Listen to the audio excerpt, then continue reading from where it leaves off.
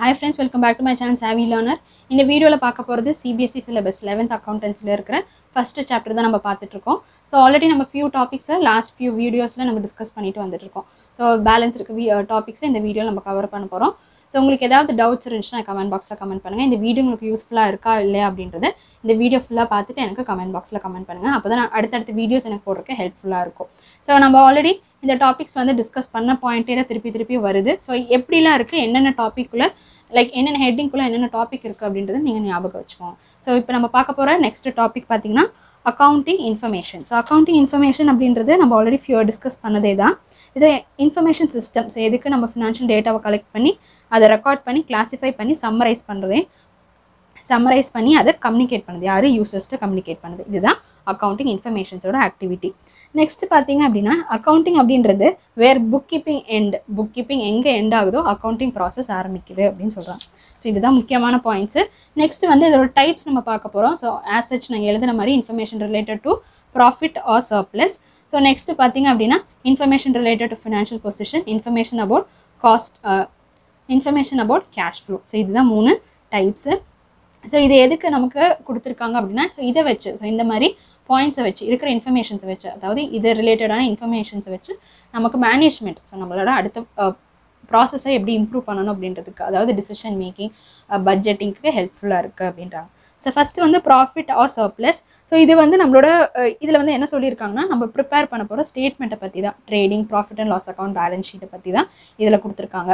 So இது வந்து நார்மலாக எல்லா பர்சன்ஸ்க்குமே நம்ம ப்ரிப்பேர் பண்ணுவோம். இந்த 3மே இன்கேஸ் கம்பெனிக்கு அப்படின்னா அதை வந்து statement of profit and loss account அப்படின்னு நம்ம ப்ரிப்பேர் பண்ணுவோம். இது ப்ராஃபிட் அண்ட் லாஸை statement of profit and loss அப்படின்னு போட்டு அதில் வந்து நெட் ப்ராஃபிட்டாக நெட் லாஸ் அப்படின்னு நம்ம கண்டுபிடிப்போம்.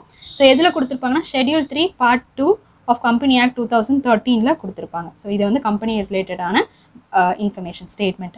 நெக்ஸ்ட்டு நாட் ஃபார் ப்ராஃபிட் ஆர்கனைசேஷனுக்கு நம்ம எப்படி ப்ரிப்பேர் பண்ணுவோம்னா, அதில் வந்து ப்ராஃபிட் மோட்டிவ் கிடையாது, ஒன்லி சர்வீஸ் மோட்டிவ் தான். ஸோ அதில் நமக்கு கிடைக்கிற சர்ப்ளஸாக டெஃபிஷிட்டா அப்படின்றது மட்டும்தான் நம்ம எதில் பார்க்க முடியும், நாட் ஃபார் ப்ராஃபிட் ஆர்கனைசேஷனில் நம்ம கண்டுபிடிப்போம். நெக்ஸ்ட்டு வந்து information related to financial position. So financial position என்ன, ஃபினான்ஷியல் பொசிஷன்னாலே உங்களுக்கு ஞாபகம் வர வேண்டியது பேலன்ஸ் ஷீட். ஸோ பேலன்ஸ் ஷீட்டில் எப்படிலாம் வந்து இன்ஃபர்மேஷன்ஸ் இருக்குது, என்ன மாதிரி இருக்குது அப்படின்றது நமக்கு கண்டுபிடிக்க முடியும். நம்மளுடைய ஓனரோட ஈக்விட்டிஸ், ஸோ அசெட் வந்து எப்படிலாம் இருக்குது, என்ன மாதிரி மெயின்டைன் பண்ணியிருக்காங்க, நம்மளோட அக்கௌண்ட் வந்து எப்படி எவ்வளோ அமௌண்ட் வந்து நம்ம ரிசீவ் பண்ணியிருக்கோம், payable, receivable, cash balance, bank பேலன்ஸை பற்றி, நெக்ஸ்ட்டு லயபிலிட்டிஸை பற்றி நமக்கு எல்லாமே இருக்கும் இதில் ஃபினான்ஷியல் பொசிஷனில். Next cash flow. So cash ஃப்ளோவில் பார்த்தீங்கன்னா inflow and out flow of cash during a specify period. நம்மளோட அக்கௌண்டிங் பீரியடில் என்னென்ன கேஷ் ஃப்ளோ இருக்குது, என்னென்ன ஃபண்ட் ஃப்ளோஸ், ஸோ அதெல்லாம் வந்து எப்படி மூவ் ஆயிருக்கு, ஸோ அதை வச்சு தான் நம்மளோட அக்கௌண்டிங் இன்ஃபர்மேஷன். ஸோ இதுதான் 3 இம்பார்ட்டண்ட்டான அக்கௌண்டிங் இன்ஃபர்மேஷன்ஸ். நெக்ஸ்ட் நம்ம பார்க்க போகிறது qualitative characteristics of accounting information. So அதில் பார்த்தீங்கன்னா 4 இருக்குது. ஸோ நம்மளோட அக்கௌண்டிங் இன்ஃபர்மேஷன் வந்து ரீலயபிலிட்டிஸாக இருக்குது, நெக்ஸ்ட் வந்து ரெலவெண்ட்டாக இருக்குது, நெக்ஸ்ட் அண்டர்ஸ்டாண்டபிள், கம்பேரட்டபிலிட்டி. ஸோ இது 3மே நமக்கு எதில் இருக்குது, குவாலிட்டேட்டிவ் கேரக்டரிஸ்டிக்ஸில் இருக்குது. ஸோ ஃபஸ்ட்டு பாயிண்ட் பார்த்தீங்க அப்படின்னா ட்ரூ அண்ட் வெரிஃபையபிளாக இருக்கணும். ஸோ அதுதான் ஃபஸ்ட்டு பாயிண்ட் சொல்கிறது.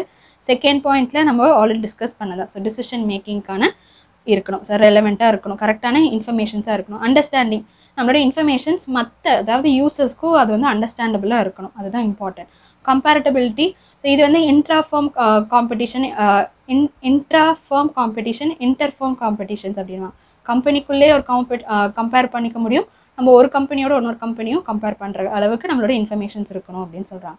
நெக்ஸ்ட்டு பார்க்க போகிறது users of accounting informations. So யூசர்ஸில் பார்த்தீங்கன்னா அது 2ஆக டிவைட் ஆகுது, இன்டர்னல் அண்ட் எக்ஸ்டர்னல். ஸோ இது மட்டும் நம்ம யாருக்கு கம்யூனிகேட் பண்ணணும் அப்படின்னு ஒரு பர்சனுக்கு நம்ம கம்யூனிகேட் பண்ணணும், நம்மளோட யூசர்ஸ்க்கு கம்யூனிகேட் பண்ணணும், நம்ம டிஸ்கஸ் பண்ணிட்டே வந்தோம். ஸோ இங்கே யாருக்கு அப்படின்றது நம்ம டீட்டெயில்டாக பார்க்க போகிறோம்.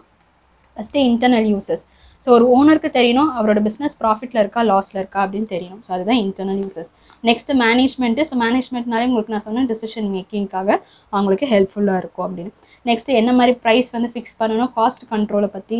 நெக்ஸ்ட் வந்து ஏதாவது ரெடியூஸ் பண்ணணுமா, இல்லை இன்வெஸ்ட்மெண்ட் பண்ணணுமா, நெக்ஸ்ட் ஃபியூச்சர் பிளான்ஸ்க்காக. ஸோ அது எல்லாமே நம்மளோட இன்டர்னல் யூசர்ஸ்க்கு நமக்கு யூஸ்ஃபுல்லாக இருக்குது அக்கௌண்டிங் இன்ஃபர்மேஷன். ஸோ இது எல்லாமே நம்மளோட external users, employee and owners. So அவங்களுக்கு இன்கேஸ் போனஸோ, பிஎஃப்ஓ, இல்லை வந்து இஎஸ்ஐஓ, ஸோ அது ரிலேட்டடான இன்ஃபர்மேஷன்ஸ் எல்லாமே அக்கௌண்டிங் இன்ஃபர்மேஷன் மூலமாக தெரிஞ்சுக்கலாம். ஏன்னா பிஸ்னஸ் நல்ல பர்ஃபார்மன்ஸில் இருந்துச்சு அப்படின்னா அவங்களுக்கு கண்டிப்பாக இது எல்லாமே அவங்களுக்கு பெனிஃபிட் கண்டிப்பாக கிடைக்கும்.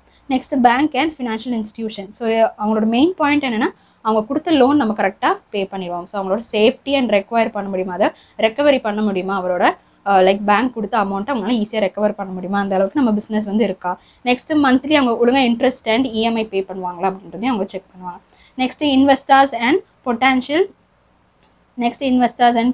இன்வெஸ்டர்ஸ். ஸோ இதில் பார்த்தீங்க அப்படின்னா நம்மளோட what is earning capacity of enterprises.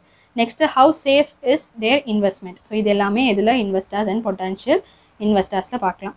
Next creditors. So கிரெடிட்டர்ஸில் பார்த்தீங்கன்னா நம்ம பல்காக பர்ச்சேஸ் பண்ணியிருப்போம்ல, ஸோ கிரெடிட் பர்ச்சேஸ் பண்ணியிருப்போம்ல, அந்த பர்சன்ஸ் எல்லாத்துக்குமே நம்மளோட கூட்ஸ், அதாவது நம்மளோட credit worthiness of business. So எப்படி வந்து நம்மளோட அமௌண்ட்டை பே பண்ணுவோம் அப்படின்றத நம்ம எதில் பார்க்கலாம், நம்மளோட கிரெடிட்டாரில். நெக்ஸ்ட்டு வந்து government and other authorities. So இதில் வந்து நம்மளோட டேக்ஸ் ஒழுங்காக பே பண்ணுறோமா, நம்மளோட custom duties, tax, income tax, GST இதெல்லாம் கரெக்டாக பே பண்ணுறோமா நம்ம கவர்மெண்ட்டுக்கு அண்ட் அதர் அத்தாரிட்டிஸ்க்கு நம்ம காட்டணும் இதில் அக்கௌண்டிங் இன்ஃபர்மேஷன் மூலமாக. நெக்ஸ்ட்டு பப்ளிக்கு in case employment opportunities, next supplies, நல்ல சப்ளைஸ் இருக்காங்களா, அதே மாதிரி வந்து அது என்விரான்மெண்ட் ஃப்ரெண்ட்லியா அப்படின்றது எதில் நம்ம கண்டுபிடிக்க முடியும், அக்கௌண்டிங் இன்ஃபர்மேஷன்ஸை வச்சு. நெக்ஸ்ட்டு ரிசர்ச்சர்ஸ், நம்மளோட ஃபர்தர் ரிசர்ச்சர்ஸ் ஒர்க் பண்ணுறக்கு அவங்களுக்கு ஹெல்ப்ஃபுல்லாக இருக்குது, இது நம்மளோட அக்கௌண்டிங் இன்ஃபர்மேஷன். ஸோ லாஸ்ட்டாக நம்ம பார்க்க போகிறது என்னென்னா சிஸ்டம் ஆஃப் அக்கௌண்டிங். ஸோ இதில் 2 டிவைடாக இருக்குது, double entry system and single entry system. Single என்ட்ரியை accounts from incomplete records அப்படின்னு கூட சொல்லுவாங்க. ஸோ டபுள் என்ட்ரி சிஸ்டமில் ஃபீச்சர்ஸ், ஸ்டேஜ், அட்வான்டேஜஸ். ஸோ இது எல்லாமே நம்மளோட பாயிண்ட்ஸு. ஸோ அட்வான்டேஜஸை பற்றி நம்ம டீட்டெயில்டாக பார்க்கலாம். டபுள் என்ட்ரி சிஸ்டம் அப்படின்றது இங்கே என்ன அப்படின்னா நம்ம ரெக்கார்ட் பண்ணுறது, அதாவது நம்ம பண்ணுற எல்லா டிரான்சாக்ஷனுமே 2 ஆஸ்பெக்ட்ஸ் இருக்கணும் அப்படின்னு சொல்கிறாங்க. ஒன்று ரிசீவிங், ஒன்று கிவிங் ஆஸ்பெக்ட். அதாவது ஒன்று டெபிட், ஒன்று கிரெடிட் அப்படின்னு சொல்கிறாங்க. ஸோ இதில் வந்து ரிசீவிங், ஒன்று கிவிங். ஃபார் எக்ஸாம்பிள் இப்போ ஒரு அசெட் நான் வாங்குறேன்னா அசெட் எனக்கு வரணும், அதாவது நான் அசெட்டை ரிசீவ் பண்ணுறேன்னா அதோட வேர்த்துக்கு நான் வந்து ஒரு கேஷாவோ இல்லை கேஷ் ரிலேட்டடாக இல்லை கேஷோட வேர்த்தை நான் வந்து கொடுக்கணும். யாருக்கு நான் எந்த பர்சன்ட்டுக்கு நான் ரிசீவ் பண்ணுறணும். ஸோ அப்போது ஒரு அசெட்டே வரும்போது ஒரு அசெட் கம்ஸ்ன்னு அப்படின்னா கேஷ் நம்ம விட்டு வெளியில் போகும். ஸோ அப்போது 2 ஆக்டிவிட்டி, ரிசீவிங் இருக்கணும், கிவிங் இருக்கணும் அப்படின்னு சொல்கிறாங்க. ஸோ அதுதான் டபுள் என்ட்ரி சிஸ்டம். ஸோ இதே தான் பாயிண்ட்ஸ் நமக்கு திருப்பி வர்றது. ஃபீச்சர்ஸில் பார்த்தீங்கன்னா complete record. So double entry system அப்படின்றது it's complete record of each transaction. ஒவ்வொரு டிரான்சாக்ஷனும் 2 ஆஸ்பெக்ட்ஸோடு இருக்கணும். நெக்ஸ்ட் பார்த்தீங்கன்னா ஒரு ஆஸ்பெக்ட் வந்து டெபிட்டில் இருக்கணும், இன்னொரு ஆஸ்பெக்ட் வந்து கிரெடிட்டில் இருக்கணும் அப்படின்னு. ஸோ அப்போது நம்ம போடுற டிரான்சாக்ஷன்ஸ் வந்து டெபிட் அண்ட் கிரெடிட் வந்து ஈக்குவலாக இருந்தால் தான் நம்ம ப்ரிப்பேர் பண்ணுற ட்ரையல் பேலன்ஸ் வந்து கரெக்டாக இருக்குது அப்படின்னு அர்த்தம். So next stages. ஸோ இதில் என்னென்ன ஸ்டேஜஸ் இருக்குது, first recording, கிளாஸிஃபைங், closing the books and preparing the trial balance. So இதுதான் நம்மளோட ஸ்டேஜ். ஃபஸ்ட்டு ரெக்கார்ட் பண்ணணும், நெக்ஸ்ட்டு கிளாஸிஃபை பண்ணணும். Next advantages of double entry system, scientific system. Next வந்து complete record of transaction, arithmetical accuracy of accounts and ensure, determining profit or loss, determining financial position, detail for the purpose of control, comparative studies is possible, helps management in decision making, detection of frauds and misappropriations. So இது எல்லாமே நம்மளோட advantages. Already few discuss பண்ண topics தான் திருப்பி repeat ஆகுறதுனால நான் திருப்பி repeat பண்ணல. So இந்த பாயிண்ட்ஸில் படித்து பாருங்கள், கண்டிப்பாக உங்களுக்கு ஈஸியாக தான் இருக்க புரியிருக்கு. நெக்ஸ்ட் நம்ம பார்க்க போகிறது single entry system R accounts from incomplete records. So இதில் பார்த்தீங்கன்னா நமக்கு நம்ம ரெக்கார்ட் பண்ணுறது எல்லாமே வந்து ஃபுல்லாக இருக்காது. அதாவது நம்ம டபுள் என்ட்ரி சிஸ்டமில் பார்த்தீங்கன்னா நம்ம ஃபர்தராக போகும்போது படிப்போம் டபுள் என்ட்ரி சிஸ்டமை பற்றி. ஸோ இதில் சிங்கிள் என்ட்ரியில் பார்த்தீங்கன்னா மெயினாக வந்து ரியல் அண்ட் பர்சனல் அக்கௌண்ட்டை மட்டும்தான் நம்ம மோஸ்ட்டாக மெயின்டைன் பண்ணுவோம். அது பார்த்தீங்கன்னா சில பிஸ்னஸில் வெறும் பர்சனல் அக்கௌண்ட்ஸ் மட்டும்தான், அதாவது கிரெடிட்டாஸ், டெப்டாஸ், கேஷ் புக்ஸை மட்டுமே மெயின்டைன் பண்ணுற சில பிஸ்னஸஸ் இருக்குது. ஸோ முக்கியமான டாக்குமெண்ட்ஸ், முக்கியமான அக்கௌண்ட்ஸ் மட்டும் அவங்க மெயின்டைன் பண்ணுவாங்க. மீதி எக்ஸ்ட்ரா அக்கௌண்ட்ஸை வந்து அவங்க மெயின்டைன் பண்ண மாட்டாங்க. ஸோ அதுதான் இங்கே வந்து சிங்கிள் என்ட்ரி சிஸ்டம் அப்படின்னு சொல்கிறது. ஸோ இருக்கிற இன்ஃபர்மேஷன்ஸ், அதாவது அவங்களுக்கு எது வேணுமோ அதை மட்டும் மெயின்டைன் பண்ணாங்கன்னா அப்போ அவங்களால trading அக்கௌண்ட்டோ, profit and loss அக்கௌண்ட்டோ, balance Shito prepare பண்ண முடியாது. அப்படின்னால அவங்க ப்ரிப்பேர் பண்ணுற ட்ரையல் பேலன்ஸ் பார்த்திங்கன்னா அவ்வளோ அக்யூரேட்டாக இருக்குமா அப்படின்னு சொல்லவும் முடியாது. ஸோ அதனால் பார்த்திங்கன்னா அது எல்லாமே லிமிடேஷன்ஸ் இதில் சிங்கிள் என்ட்ரி சிஸ்டமில். ஸோ எதில் நமக்கு அட்வான்டேஜஸாக இருக்கோ டபுள் என்ட்ரி சிஸ்டமில், அது எல்லாமே நமக்கு இங்கே டிஸ்அட்வான்டேஜஸாக இருக்கும். அவ்வளோதான் நம்மளோட வித்தியாசம்.